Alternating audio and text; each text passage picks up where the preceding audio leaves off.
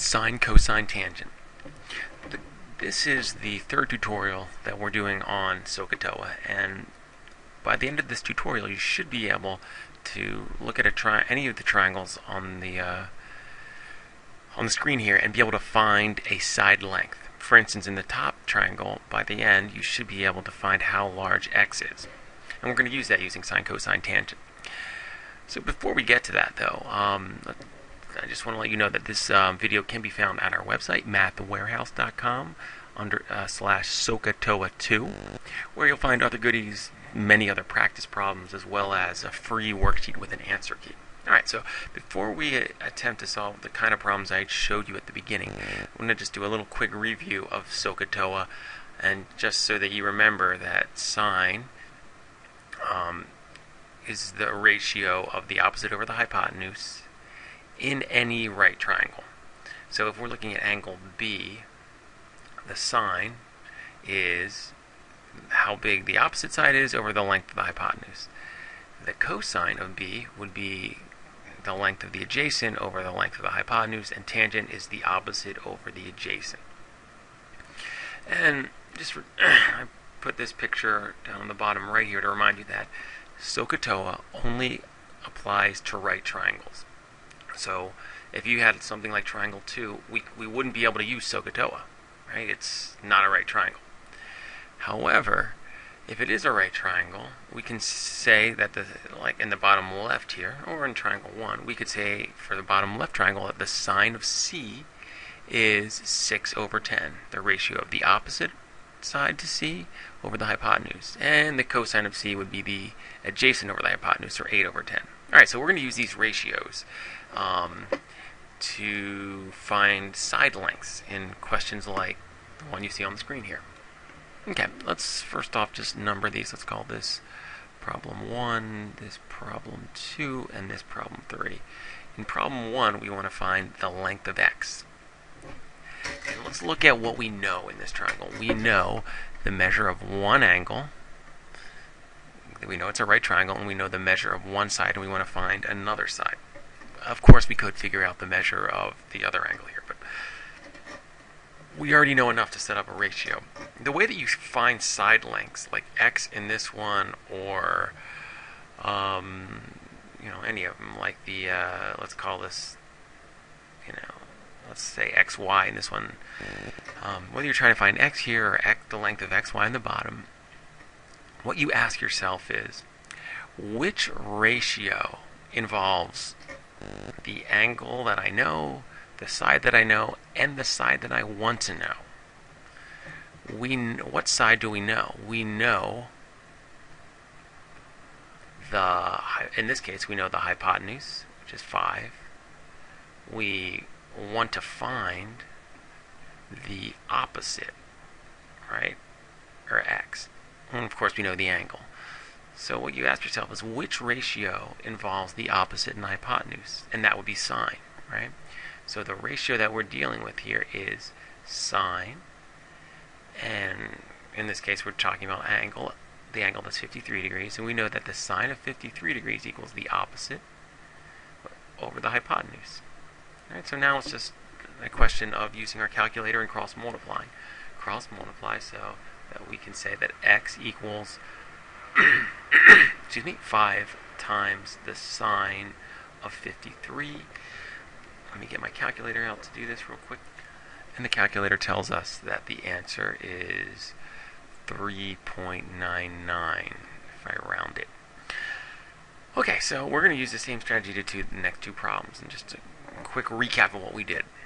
We were given one angle, and then we just identified what we know and what we want to find, and they were the hypotenuse and the opposites, and then determined the ratio that involves those two sides, the opposite and hypotenuse, and that was the sine. Okay, I separated the two triangles on the bottom of the prior page onto a new file so that we'd have a little more room to do our work. Alright, let's find the length of xy in the triangle on the top and follow our normal process of identifying what we know, what we want to find, and from there the ratio that gives us what we want to find. So what we know the adjacent side, which has a length of 18. Right? And what do we want to find? What we want to find is the opposite side. Remember, everything's based off of the angle that we're working, which is angle 47, and the side opposite that is xy, which we're trying to find. So what we have to ask ourselves is what ratio involves adjacent and opposite, and that's tangent, right? So that's what we're going to set up. Our equation is that the tangent of 47, let me write that a little better, the tangent of 47, remember tangent equals, remember Sohcahtoa, tangent equals opposite over adjacent. Opposite or adjacent, or tan of 47 equals xy over 18.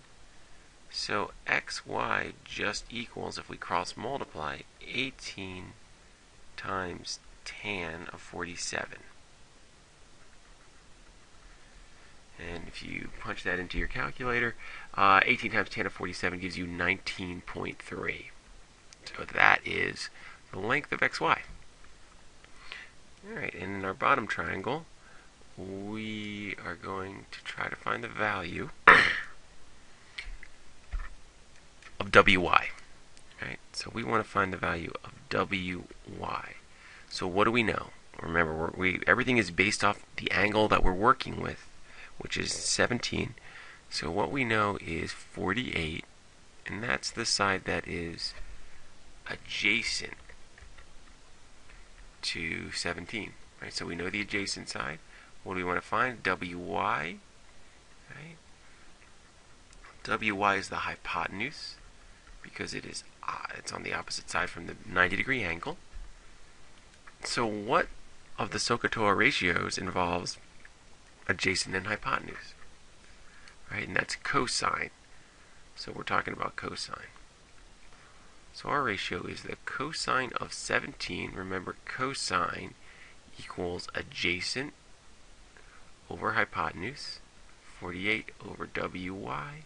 So we're going to cross multiply, which lets us bring the wy to the top, which equals 18 over, bring the cosine 17 down. And when you punch that into your calculator, 48 divided by cosine of 17 rounds to 50.1. Okay, let's do one more problem. Let's find the length of x, and we'll call it a day then. Remember, just to do our little chart of what we know, what we want to find, and what ratio we can then use. We're dealing with a 53-degree angle, so what do we know? We know the adjacent side happens to be 36. We want to find the hypotenuse, x. Right? So the ratio that involves adjacent over hypotenuse is cosine. Right? So the cosine of 53 equals adjacent, or 36, over x. And again, bring the x up. Cross multiply, bringing the cos 53 down, and you end up with x equals 36 over cosine of 53. And let me get out my calculator. If we round this to the nearest hundredth, we get 59.82. Okay, so that's really all there is to it. Whenever you're trying to find the length of a side, you know, your options are either Sohcahtoa, like we used, or the Pythagorean theorem. However, we can't use the Pythagorean theorem here, because the Pythagorean theorem would say that a squared plus b squared equals c squared, and the only thing that we know is a squared. Right? We have one equation, it's b. We have one equation and two unknowns that can't be solved. If we had two side lengths, you'd be able to use the Pythagorean theorem. But since you only know one side length, your only option is Sohcahtoa, and we could only do that because we knew one of these angles. We would have to know something more than the right angle. Okay, that's it for how you use Sohcahtoa to find side lengths. Feel free to visit our website, mathwarehouse.com/Sohcahtoa, to get some other goodies, extra practice problems, and that worksheet with an answer key. Thanks.